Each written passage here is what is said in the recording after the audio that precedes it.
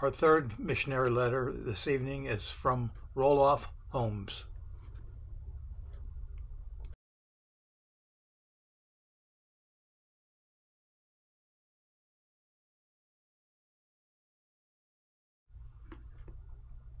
Roloff Homes, Corpus Christi, Texas.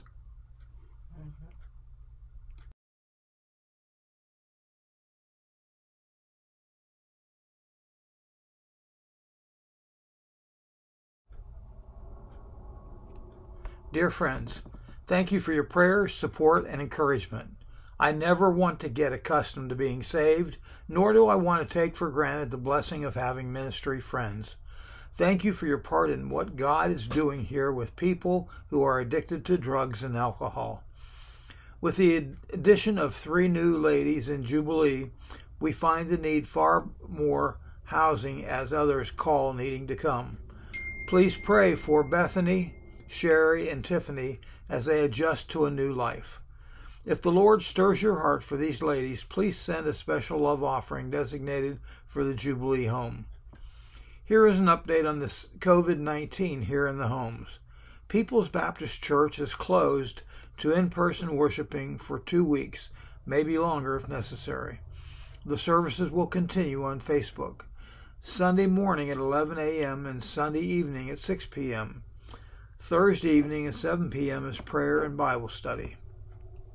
David and Christine Wood, directors of the men's home, are having after effects from the coronavirus. Pray the Lord will heal them completely, that they may continue in what the Lord has called them to. The world is on edge, and we have seen where the fear can lead. Our faith gives us courage, for we worship one who created life and conquered death. We are part of God's family, His family, that was born from the blood poured out on the cross. It is the character and legacy of our people to love in the face of sickness and death. Sincerely, Pastor E.S. Mitchell. Christ is the answer. The just shall live by faith.